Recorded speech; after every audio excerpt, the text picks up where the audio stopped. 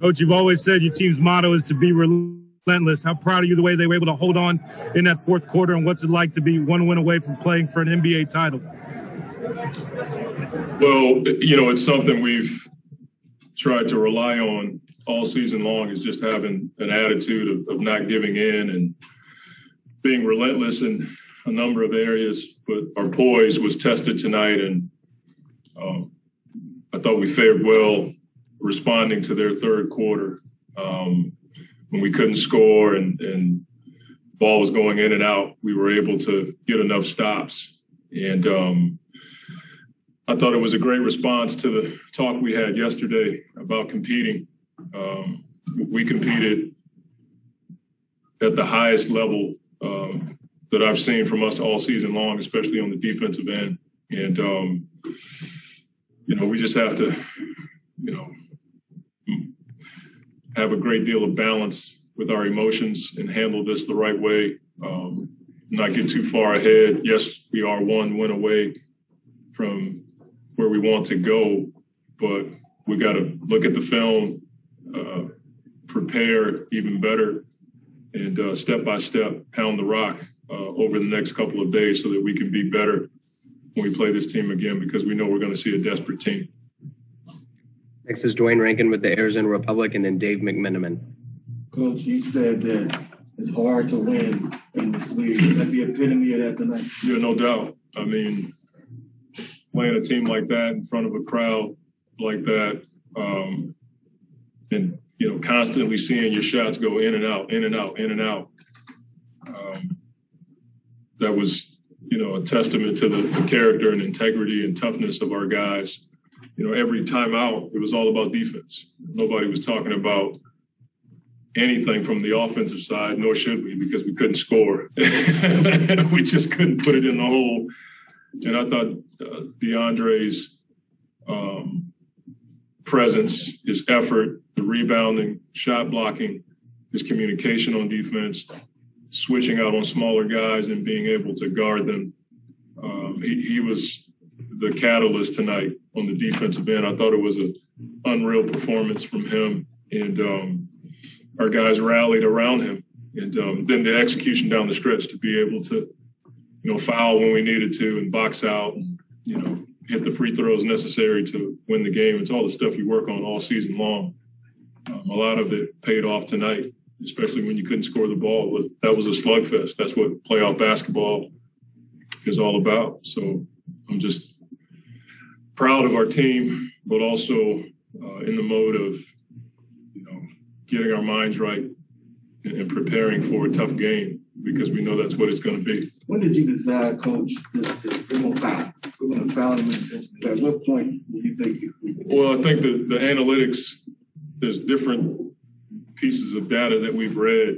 Some people say 7, some say 11. I think when you have Chris and Book, who can knock down free throws, and Jay as an inbounder, when you can execute and get the ball in bounds, we decided to do it a lot further out from a time perspective. So I think we started at about 17, if I'm not mistaken. And we just trust Chris and Devin in those moments. And in that moment, it was Chris pretty much going to get the ball and understanding that he can't give them a jump ball, and you have to go to the ball. And then Jay being able to put the ball on the button. We just decided to trust Chris with the ball to shoot free throws, and then we just fouled. We didn't want to give them a chance to, get a 3 off. Next is Dave McMenamin with ESPN, and then Kellen Olson. You guys went up by as many as 16. Clippers cut it for 1. Yeah. And they never got over the hump. Yeah. How important was that for you? I think when it was 71-70. Yeah. Both teams combined, and it's like 14 or 15. Yeah, it was unreal, right? It wasn't offense 101 for sure, but the poise, we've been talking about it all season long, understanding that they were going to make that kind of run. We didn't think we were going to miss that many shots, but one of our pillars is defense. I think every NBA team has a pillar that revolves around defense, and tonight it was on display. They missed some shots, but I feel like the pressure over the course of the game. When you compete like that, everybody's tired. And so it wasn't a surprise to me to see that many shots missed. But again, I thought DA's ability to anchor the middle and then his ability to switch out onto guys and guard. There was a skirmish under the basket where the ball was bouncing all over the place, and DA was right in the middle. And I think somebody tried to shoot the ball under the basket, and he just swatted it. I thought his fingerprints were all over that side of the ball tonight. And we had a BOB, and we ran a pick for him, and Chris throws the ball where nobody else can go get it. DA goes and dunks the ball. Like he was all over the place tonight. That's the kind of player that he can be. He basically won that game for us tonight. He was tremendous. Next is Kellen Olson with Arizona Sports, followed by Gina Mizell. Hey, Monty, in the fourth quarter when the offensive shots kept going in and out, and before that, things kind of spiraled a bit. You talk about poise all year. Is that kind of like a game that's going to come to mind for you now when you think of poise in terms of the way you guys kept defending? No doubt. I mean, we've been in these situations, but certainly not on this stage where you have a decent lead and all you're thinking is let's just maintain it or increase it. It came out in the third quarter and scored 30 points, and we had a 19. And so at that point, you're just relying on your defense, relying on execution, but you're also relying on the mental stamina that we've been talking about for 2 years. We saw it on display tonight, and every time Chris and I made eye contact, he was like, both of us were like, we're good, that kind of thing. Him more than me, in those situations. But we've been talking about it, and it was just really cool to see our guys put that type of mental stamina on display on the road in a cool environment. But even though it was against you, our guys just stayed the course. To quickly follow up, you went with Abdul for a couple of minutes. Yeah. How'd you like what you saw in that? I just think we need what he brings to the table. It's a tough spot for him to be in. I thought the drive he had on Kennard from the corner, like that's who he is. That's a tough first game to come back in. But I like the fact that he can guard, he can rebound, he's a big body, he moves his feet. And we think he's going to be able to help us going forward. Next is Gina Mizell with Suns.com, followed by Mark Schwartz. Hey, Monty, you kind of just touched on it, but we talk so much about Chris's value in crunch time. And usually you think of making a game-winning shot or dishing a game-winning pass, but just to sink those free throws, to have the poise, all that, it kind of feels like this just captures why you guys wanted him and what he's meant to your group. I mean, my job's not easy by any stretch, but when you have Chris in those moments, there's a level of trust that we both have. I know he wants the ball. I know he'll go get it. And, not many guys are willing to go up to that line with confidence and knock those free throws down. When he missed the one, I know he wanted to, he was pretty tough on himself. But at that point, I was pretty confident in what we were doing as far as fouling and not allowing them to get off a three. But there's a great deal of trust in those moments, and Book wasn't out there with them. Usually we have both of those guys, and Jay is an inbounder, and Mikhail is in the middle, so you have him as a safety, but Chris wants the ball in those situations. Next is Mark Schwartz with ESPN, followed by Jovan Buha. Monty, along those same lines, the trust and the eye contact and the knowledge, the connection that you have with a guy who, by his own admission, I couldn't make a damn shot. How did you know that Chris would take care of this when everything was going horribly wrong on the offensive end? Just done it so many times. He did it when we were in New Orleans. He's done it with us this season when he was with other teams. Like, he was always the guy to go get the ball. So,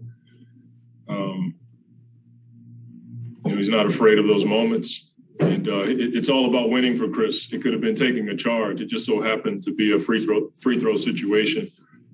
It's something we work on, something we walk through. But, those guys like Chris just want the ball in those situations because they want to win the game. It's not about anything else but winning the game. Next is Jovan Vuha with The Athletic, followed by Greg Moore. Hey, Monty, you talked about DeAndre's contributions, and I'm curious about the offensive rebounding specifically. He had 9, and then you also had Jay and Mikhail, who each had 3. How important was that with how far you guys were shooting and just kind of eating the clock a little bit? Yeah.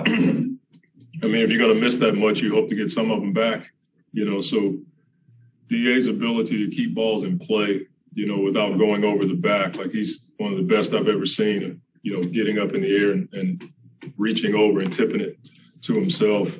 But to your point, to have that many guys or 3 guys get that many offensive rebounds is huge for us. It's something that I was not comfortable with before this season, going to the boards that much. I was always get 3, 4 guys back. Kevin Young has pretty much forced us to do it, and it's really helped us this year, unleashing Mikhail and Cam and Jay and Tori has been really good at that this season for us to get us extra possessions. So it was certainly valuable for us tonight with the way we shot the ball. On the 2 questions are Greg Moore with the Arizona Republic and Gerald Brigay. Thank you, Coach. Thank you for the time. Greg Moore, Arizona Republic. That 5-minute cold stretch in the fourth quarter where you guys were stuck on 71. So first, I can't remember this group ever being that cold. But do grindhouse games like that, do they favor you all or the Clippers? Are you okay going into a grindhouse defensive affair on Monday? I'm not sure I'm comfortable with anything other than winning. But I think in those moments, it's not even about comfort level. It's just about winning the game and doing whatever it takes. There was a game, I think, with Brooklyn had a game this year that was in the 70s, 80s. When you have playoff basketball and it's physical and everybody knows your sets, sometimes you're going to have a game like that. I'm just glad we won it. So I'm not quite sure I'm ever comfortable in those situations, but I'm just glad we won it. And to be able to do it on the road is special. To your point, we haven't had games like that this year where we just couldn't put the ball in the basket, but I'm glad when we did have an output like that, we were able to win the game. Final question is Gerald Brigay with Fansided. Hey, Coach, kind of related. The 3-point shot hasn't really been falling for you guys for most of this series. Have you been, obviously this game tonight was just a slugfest in that regard, but have you been happy with the quality of shots that you're getting from long range, or is that just a matter of kind of needing to make shots? They play really good defense on us. When you switch as well as they do, the reason teams switch is to take away the 3-point shot. That's switching, in theory, keeps you out of rotations. Most threes are generated in transition off of pushing the ball or pick and rolls where the big dives, you go help and you give up a 3 in the corner or the wing. So when you switch, you tend to not give up as many threes, and they switch as much as anybody in the league other than Brooklyn. So I think that's part of the deal. They got up more threes than we did tonight, but they probably take more off the dribble threes with Paul and Reggie than most teams. So my hope is that we shoot the ball better the next game, but I hope our defense continues to hold form the way that it did tonight. Thank you for the time, Coach. Thank you. Thanks, Coach.